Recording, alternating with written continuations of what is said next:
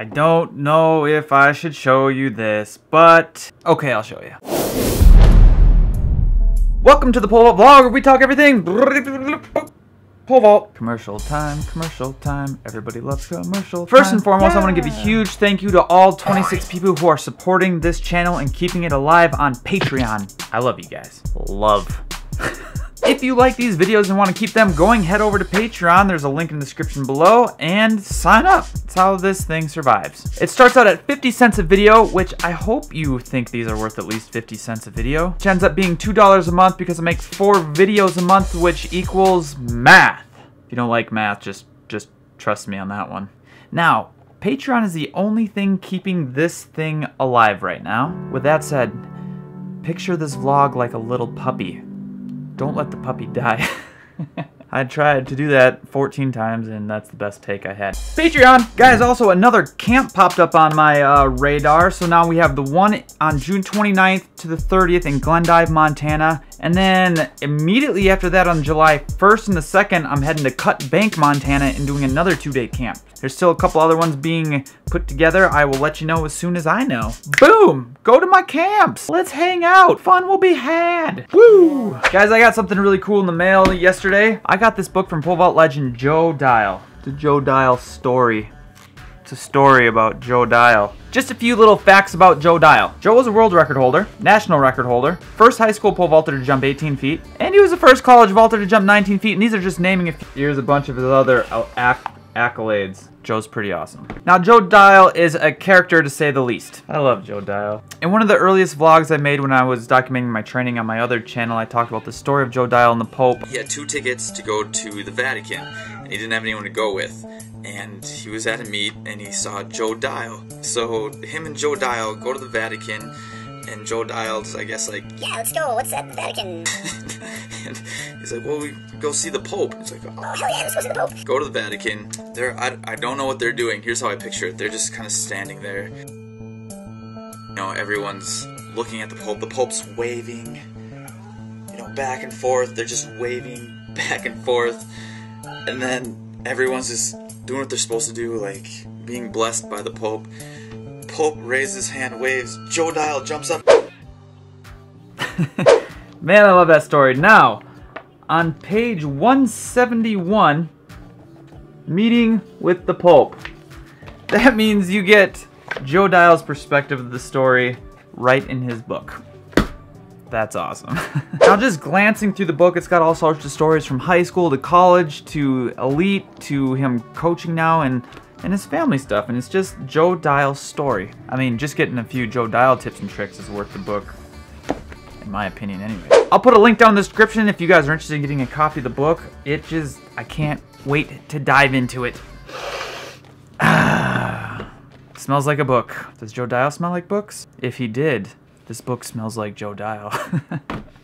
That was dumb. Last but not least, before we get into the stuff probably shouldn't show you, but I'm gonna show you anyways. Last but not least, if you've explored my old training videos, you'll see these badass treadmills on there. Well, I'm gonna sell both of them because I got a wedding next summer. So, I realize I have a wedding to pay for, so I'm gonna sell these badass treadmills.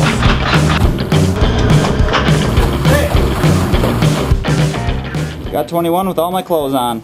These are the exact same ones I used from 2012 to 2015 when I was a professional pole vaulter, and they took my training to a whole new level. They go up to 22 miles an hour and have a 30-degree incline. They're also pretty safe. They have an instant stop button that will go from 22 to 0 in less than a second. It also has a rack for a safety harness, so if someone does slip on it, they're safe. And they made me fast.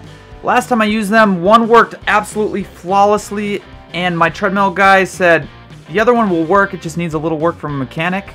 It should be a pretty quick fix, he said. Or you can just use them for parts, which was my intention in the first place, because I don't know where else you would find parts for this thing. So that was my plan. I only needed one. They're hard to find. They have only ever been used by me and a local high school. One other thing you should know is they run on 3-phase energy, so you need a 3-phase converter or you need 3-phase in your facility. I was told brand new these things cost $30,000 each, so $60,000 for both of them, and I'm just trying to get rid of them for $5,000. Wedding money, guys. I just need some wedding money. The only other stipulation is you have to pick them up because I just don't have time to drive them all over the country, so If you're interested, I'll also throw in all the training programs that I've used on them while I was training full-time. They're all yours. Guys, these are potentially a once-in-a-lifetime opportunity to have something like this, and I wanted to give them to you first. So hurry up and get them before they're gone. I need to get rid of these quick. Let me know! Guys, if you're interested, I'm selling both of them for $5,000. They come as a pair. I just wanted to give you guys the option first. And if you're not interested, that's okay. I'll just start reaching out to fitness facilities and colleges around the area, and then they will be gone. Let me know. All right, now it's time to talk about my favorite thing to do with a pole vault pole besides pole vaulting that I probably shouldn't show you. Warning, do not try this at home or the track because it can stress out your pole and you might get hurt. But you can also get hurt walking down the street and stepping on a rock and then rolling your ankle. So with that said, I recommend wearing a helmet, especially when you're walking across the street and in public. You'll look cool. Let's do this. Gotta see things. Things you'll need: a pole. Number 2, a freshman. Number 3, that freshman's shoes. Number 4, a vault crew.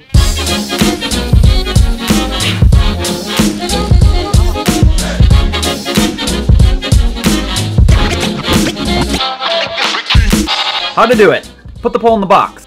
Take that freshman's shoes and put it on top of the pole. Have a vaulter or two. Brace the pole above the middle sticker on the pole. Pull back and...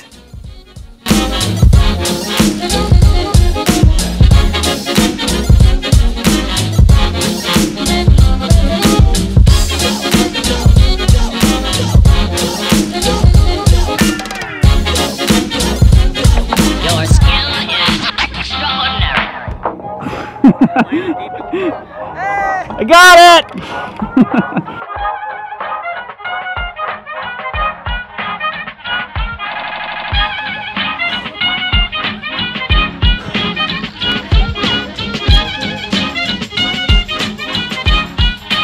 So I'll be honest, I don't do this a lot, but sometimes pole vault gets too serious and the practices get too serious and kids are getting in their head and coaches are getting frustrated. So I use this as a way to boost morale a little bit and bring some fun back into the event. Because in all honesty, our sport is ridiculous. We run full speed with a stick to propel ourselves up over another stick. Everything's easier if you're having fun. The sport is supposed to be fun. I should probably get that tattooed on my face. Oh, he lost the shoe. It's behind you. That went negative distance. That went negative distance, guys. Let's review some videos. All right, first video is of Ryan, and this is an interesting, awesome video. The kid is quick, he's super strong, and if you watch that top arm, it's bent the whole time. Like, I don't know who can do that. I can't do that. The kid's so strong. So I use the analogy, imagine you're hanging on a high bar, right? Or a pull-up bar, and see who can hang there the longest. If your elbows are bent or if your arms are straight. Who's gonna be able to hang the longest? Probably straight arm guy, right? As soon as your arms, you're gonna get tired faster. So you have less strength there. So I sent him the plant video to work on just being tall so he can swing off that top arm instead of muscling over it, because this is harder. But he's still clearing bars that way. So imagine if he keeps that arm straight, he's gonna jump so much higher. Killer jump, man. Yeah. I don't know how you do it. You're just stronger than me, man. All right, next video is of Sydney, and dude, this video is filmed at the barn. That's Coach Saint. Coach Saint is a master. He's a wizard. Graduated from Hogwarts. I know it. So Sydney has an awesome jump here again, and we're kind of at the end of the season, so the biggest bang for her buck when she comes through is just working on that turn a little bit. Where are you? I can't find you. I sent her the turn video because it looks pretty good, and then we just stop and shoot for the bar, and we go over this backwards thing. So if we do a lot of those Caroline White drills, we're already going to be half turned, and then it's going to be easy just to do another little quarter turn. And then if you turn, you're going to be 6 inches to a foot higher instantly because your hips are going to be like this versus like that. Like, I know this isn't my back, but I can't even bend my hand that way, and my back works the same way. So just, woo, harder, easier. Yeah, biggest bang for your buck. It's going to be sick. Can't wait to hear about how it goes. Woo! I'm getting carried away. All right, last but not least, we have Aiden. Now, Aiden has a really great jump too. He said he's been working on his plant a whole bunch, and I absolutely love the plant. It's early, it's up, it's in front of him, and it just picks him up off the ground just like I'm always looking for. The issue seems to be that his arms are just awesome. It's just a little bit too much arms, not enough legs. So again, the way I like to look at it is if the arms are going, the legs have to match. They almost have to be in unison with each other. If there's, even if it's like a lot of arms and there has to be a lot of legs, there's this like harmonious balance that has to happen. Right now it looks like there's a lot of arms so those hips don't go up very high. So this kind of goes back to that swunch idea, is put those quads in the hand. So we want to swing a lot harder. We want to get those quads up on the hands so we can keep moving up the pole. So I sent him the video of how to swing a little bit better, and then I sent him the video of the hula hoop. Pretend there's a hula hoop on the end of the pole so we can rock back on it and then go through that hula hoop, and that'll help a whole bunch. I see this all the time. One thing to think about, guys, is when you're swinging, just because your feet are over the bar doesn't mean you should shoot at it. You need to get those hips up over the bar, over top of your shoulders, so it shoots you up towards the crossbar. So it's just a bad habit to break, but God, that plant is pretty. If you would like your video reviewed, send it to team-hoot.com/gear. Please do not send me videos on social media. For the love of God, just don't. So I have Patreon set up that if you spend $25 or more a month, you get your name in every single vlog. I have people doing that right now, and you get to use your social media, you get to put your club in there, your high school, your name, whatever you want. If you have a weird nickname, I'll throw it in there. Aaron Utenberger wanted Pole Vault Canada. Mary Owen wanted at Pole Vault Alien. Awesome. And Isaac Osmer wanted at Isaac Osmer. Makes sense. Tom Bryant, thank you for supporting this channel. Velocity Raptors Pole Vault and Brian Vesey, thanks for keeping this thing going. You guys are rock stars. With that being said, there are many ways to pole vault. Many, many, many ways to pole vault. If you like what I say and it works, cool. If it doesn't work, cool. You learned what doesn't work and then try something else. I'm just providing doors so you can explore the door. Life is meant to be experienced and curiosity will get you there. I will see you guys. Well, next week's a live stream. So get ready for that live stream next week. Let me know what you want to talk about. Boom.